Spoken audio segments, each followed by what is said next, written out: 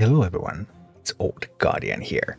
In this Warcraft Rumble video, I want to talk about the heroic campaign. In case you're not familiar with the heroic campaign are the same bosses that you have already defeated, but in a more difficult version that you can do and that you can also complete with all 5 families. All 5 families doesn't mean that those minis have to be from 5 families, it's just that you have to complete them with 5 different leaders, each leader representing a different family. Families being Undead, Horde, Blackrock, Beasts and Alliance.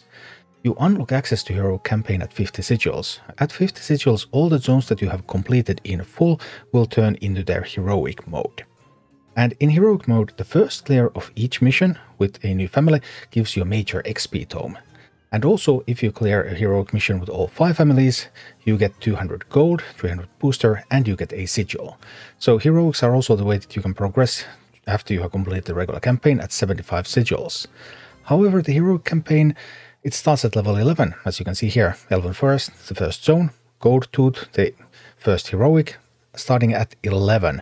So when should you start doing the heroic campaign? Obviously the regular campaign ends at 16, so heroic at 11 means that you can start doing heroics before you're done with the regular campaign. But should you? The main consideration here is your collection level, because the XP that you get from those major XP tomes, you're going to get a ton of XP from those, is going to increase exponentially as you gain collection level. For example, here you can see a level 21 collection, Major Tome gives plus 282 XP, level 22 it gives 304 XP, level 30 it gives already 520 XP, so you're going to get quite a bit of experience from those, especially if you can get your collection level up.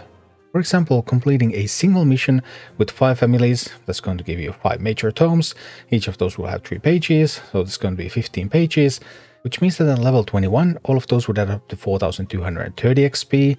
At level 22, it would be 4560 XP. At level 30, those would already give you 7800 XP.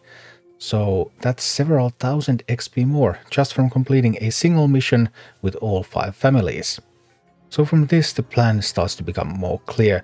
Although there's also those coins to be had. There's also those levels to be had, which in turn become collection levels. So what should you do? You should prioritize doing entire heroics so that you will maximize your coin gain. So completing the first mission, for example, with all 5 families, because that's also going to give you coins.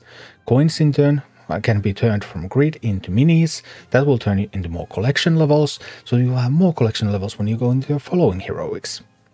In general, I want to do the campaign as far as you can. I actually have pretty good insight into this because I have done this with a paid account with booster and a couple of bundles, and I have done this with a completely free-to-play account, which doesn't have anything paid, not even the booster. And my experience is that if you have a paid account, you bought the booster, I mean, maybe already the booster is enough, especially if you buy a bundle in addition, but maybe already the booster is enough, then that means that you can do the entire campaign. You don't have to stop, you don't want to go to heroics, you want to complete the full campaign, you want to get your collection level up, and then you go to heroics. If you're completely free to play, you're going to hit some kind of a wall during the campaign. For me, that wall was in Ungoro at Uchlok and Ucha. That was the moment where my levels just could not keep up, so I had the option to just wait, do some Arclight searches, try to get some gold, slowly get some levels, proceed with the campaign. But at that point I chose to go with the first Elven Forest Heroics, because the first Elven Forest Heroics can already be done as early as level 10. A level 10 army can clear some of those heroics. So then you get some of those heroics done, you're going to get a bunch of XP, you do just enough heroics so that you can progress the campaign again. And then if you get stuck again, then you go back and do some more heroics, and you can progress the campaign again. You won't actually do that many heroics before you're through the entire campaign, maybe just like a couple of zones, which means that any losses that you have from doing it with a lower collection level is still somewhat limited, so that's kind of fine. And then once you are through the entire campaign, you get your collection level up as much as you can, and you keep progressing through the heroics. So 2 different progression paths depending on whether you're completely free to play or whether you invest some money, but delay heroics as long as you can, so that you will get as much XP as you can. But don't be afraid to enter some heroics already while your regular campaign is progressing, so that you avoid hitting a complete wall.